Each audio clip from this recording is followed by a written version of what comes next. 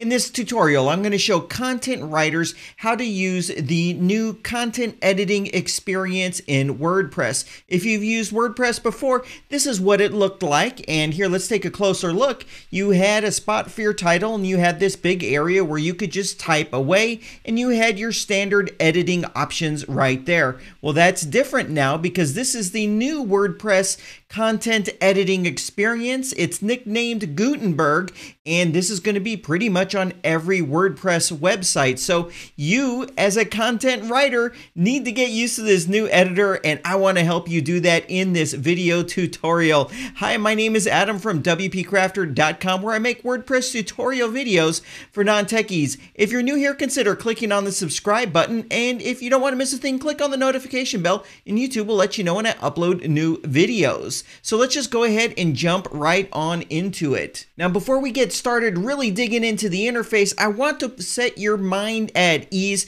Sure, it looks different. It's a different experience, but it's a better experience if you ask me. From someone who has written a lot of content in WordPress, it's a much better experience. So let's just go ahead and jump on into it. So the first thing I want to let you know is that the way it looks as far as the font right here and the fonts used throughout and the colors of the fonts, it might be different based upon the website that you're working on, because what happens is it's trying to recreate what it's going to look like when this content is on the front end of the website. What happens when you click on publish? And so what happens is the editor now is going to pull in the fonts from your theme, the website that this is on and that you're working on, and it's going to pull in the font colors as well from the website. So it's probably going to look a little different for each person. So before, all of the content you would add would be in this one box right here. Now, what happens is each bit of content is going to be in its own container, which is also called a block.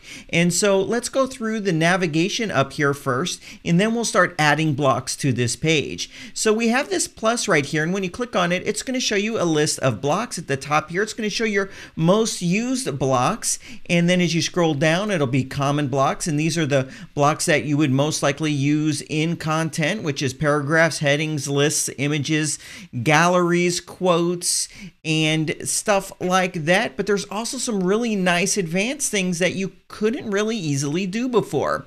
So when we look at formatting, we've got one really interesting option, table. It's very difficult to do a table in WordPress normally, but not anymore. We also have layout elements, so it's super easy to add buttons and columns to the content that you're creating. As we scroll down, we have just a few widgets, but we have also the different content embeds that you would bring in from other places, such as Twitter, Facebook, YouTube, and the like. Now, all of these blocks can be a little difficult to manage. That's why you have this most used panel, and you can also search for a block right here. Next, we have these options to go back in time, to undo. This is something we didn't have before with WordPress. Now you can undo and redo, and it is very useful.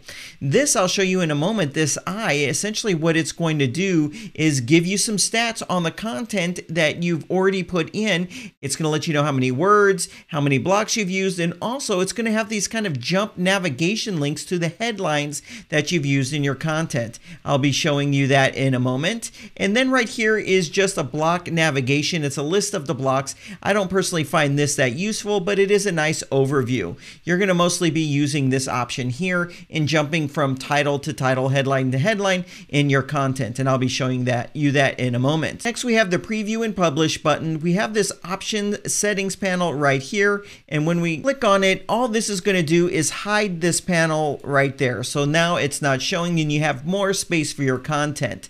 I personally prefer to have that open. Now, one of the most important areas of settings for Gutenberg is right here where it says more.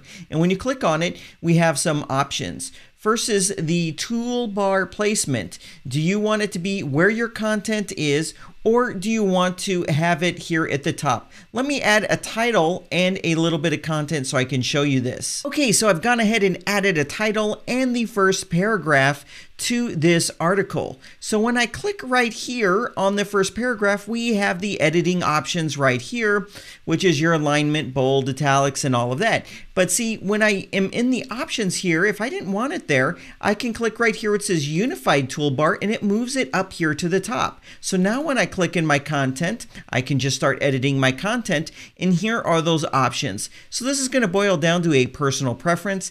The one thing to keep in mind is when they are above the actual content block, it's kind of blocking what's above it. So you can see that an example of that right here, how it's kind of blocking it. So you might not want that. You might want to go with the Unified Toolbar option. The next option is Spotlight Mode. I don't personally like this. It kind of grays everything out, and then only when you're clicked into something do you see it come to life, and everything just kind of fades out into the background.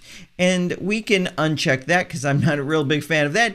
But then we have this really neat option called Full Screen Mode. So when I click on this, I am literally in a full screen editing mode. And then if I hide this toolbar here by clicking on the settings wheel, now I'm literally have a clean canvas so I can focus solely on the content. And then if you were to add the unified toolbar, here it is. It's as clean as it gets. You could focus on creating fantastic content. Now, the first bit of advice I want to give you when it comes to using this new content editor is just to use it like you normally would. So if you're at the end of a paragraph and you want to start a new paragraph, you could just hit the Enter key and then go down and you're in a new paragraph and you can start typing away. So here I am, I've written a second paragraph. So let's just say I want to add an image underneath this. So I will do the same thing. I'll click the Enter key. Now if I look all the way off to the right, there's an option here that says Add Image. I can click on that and we get a new image block. So I can choose Media Library or Upload or Insert from a URL. I'm going to click on Media Library. I'm going to go ahead and choose this image right here and then click on Select, and that's all there is. And I still can format my image now. I've got the formatting options right here, so if I wanted it centered, I can click right here and it will align that centered when we're viewing the content in its normal container on the front end of the website. And we also have an option here to put a caption in. Now I'm going to return this editor to the default view. It's quite simple to do. I'll click on the three dots on the top right, uncheck Unified Toolbar, click on the three dots, uncheck Full Screen Mode, and then I'll click on the settings wheel, and now I am back to where I was. So what I can do next is just go ahead and click on Enter, and there I am. I've just gone down a new line. Now obviously by going down a new line, I've created another block. So let me fill something out here. Now when you click into any of the blocks, you're going to see some options here. So obviously I can go back to the document options, or I can click on block to see the options for the block that I'm in. So I'll click the settings right here and I'm in this block, and here I can change my font size if I wanted to. I could do the drop cap. I can change the colors, which includes the background and the color of the text. So if I wanted this to be red and I wanted my text to be white, it's that simple. Now that would be a little hard to read, so I'm going to take advantage of the undo option that we now have. So I'll click it once to change the font color. I'll click it again to remove the background color, and I'm back to normal. This is something that was very difficult to do before in the old editing experience. Now when you have your options right here, you can see there's more options right here. We can click on that, and here are some additional things we can do. We can hide the block settings. We can duplicate this particular block. We can insert a block before or after, edit it as HTML, and we can even add this to be reusable over and over again, or we can click here to remove the block entirely. Let me show you how to remove a block. If I was to click on the backspace or the delete key right here, you can see I'm editing the text. But if I click just above it, and you can see the cursor isn't flashing, and now I hit the backspace key, it's going to remove the entire block for me. So I hope you're starting to see that editing in this new content editor experience isn't really that much different than any other tool that you already are using. So let's go ahead and start a new block.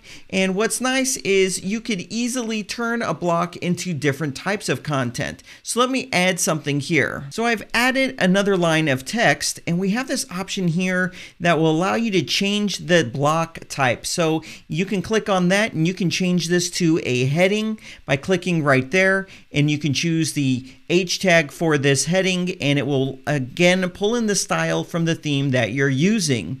And if you wanted to change it again, we can click here. We can turn it back into a paragraph if we wanted to, a quote. So let's turn this back into a paragraph. Now let's go back in. We could also turn this into a list. So if I did that, we would have the dot there, and I can click right here to turn it into a numbered list if I wanted to. So now when I click on enter, it's going to go to number 2 and keep going down in the list. So I hope you're starting to see how easy it is to work with Gutenberg. Now, before, if I wanted to say move this list up here, it would be a little tricky sometimes with the formatting, but with Gutenberg, I can click right here on the side and I can move this wherever I want. You see where I have the blue line right there? Well, if I was to let go, that is where my list now is. And now another nice thing about this new content editing experience is I can, if I wanted to insert content in between this list and this paragraph, I can click on this little plus right here and it just separates it out a little bit, and I can start typing away. Now let's take a quick look at the content structure, which was this I right here. Now when I click on it, it's going to show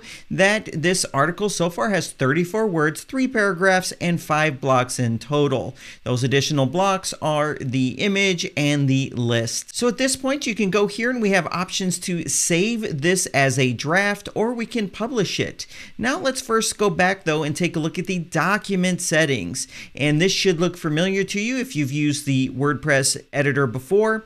We have our visibility options right here.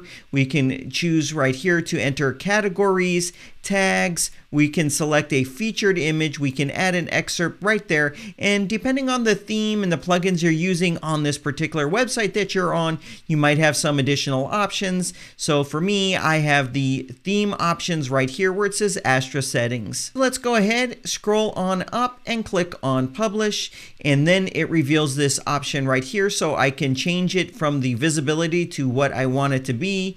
I can change the publish date if I wanted to. And it's even making a suggestion to add some tags. I'll go ahead and click on publish. It says publishing, and then right here it gives us the link to jump to. But also over here on the right is the link as well. You can copy it and send that on out. If you did want to change that link, the text in it, you can click into the title right here. It shows you the full link right here. You can click on edit and you can change this to be whatever you want. Just a quick SEO tip, shorter is better here. So now I want to show you a real article, and right here is a real article, and it's got a lot of content blocks, a lot of content. And let me show you now what it looks like when you click on the content structure icon for a full article. You can see the words, over 1,200 words, and the amount of headings and paragraphs and all that. But what I really wanted to show you is something I really like about this new content editing experience, which is this document outline. So if I know I need to adjust something in this section right here, I can go ahead and click on it like that, and it takes me right there immediately in the editor. This makes it easy to jump around for longer content posts. And I can click right here where it says title, and it's going to jump me right back up to the top. Now here is that block navigation. Like I said, I don't see myself using this that much because all these paragraphs, it doesn't have meaning, but if I did click on it, it would take me straight on over to that paragraph. Now I wanted to show you what this looks like on the front end, and we can decide if it looks similar. So here, let me go ahead and put this in full screen mode so you can see how it looks right here inside the editor. And now what I'm going to do is I'm going to go ahead and click right here where it says preview to see how it looks on the front end. And here it is, the front end of the website. And I have got to say, it looks pretty much the same thing. And that is the big benefit of using this new content editor, is you're going to get a really good idea as you're editing it, how it's going to look on the front end, as long as the theme on the website is Gutenberg compatible. And that's pretty much all there is to using the new content editor that's in WordPress. And I hope you saw from this video that it's not that hard to use. It can seem a little bit more complicated, but you just have to remember, jump in there and use it as you would any other tool, as you would use Google Docs or a Word document or the old content editor, and the editor will take care of the rest for you. And then you have all those benefits of being able to change what a block's type is, rearrange your blocks, jump around, and get that snapshot overview of the content that you're writing. Now for this video, I used the Astra theme, which is one of the very first themes to be fully Gutenberg integrated. And as you saw, you get to see the fonts and the colors and the spacing and everything, just as it's going to look on the front end. So I'll make sure to add a link to the Astra theme down below, or you can visit WPCrafter.com/Astra if you want to check that out. Now on the channel, I have many videos on Gutenberg, and I'm going to keep releasing videos on Gutenberg to make sure everybody knows how to get the most out of this new content editing experience. And in the short future, you're going to be able to use it to build entire pages that you would normally do in a page builder, but you're going to be able to do it with Gutenberg. No extra software required. So that's all that I have for you in this video. I want to thank you for taking your time to watch it. If you found some value in it, consider giving it a thumbs up. If you know somebody that's using Gutenberg and they are new to it, this video might help them. Go ahead and send them a link to this video so that they can watch it and learn how to use this new content editor. Remember to subscribe and click on the notification bell so that you don't miss a thing on this channel. Hey, thanks for watching, and I'll see you in the next video.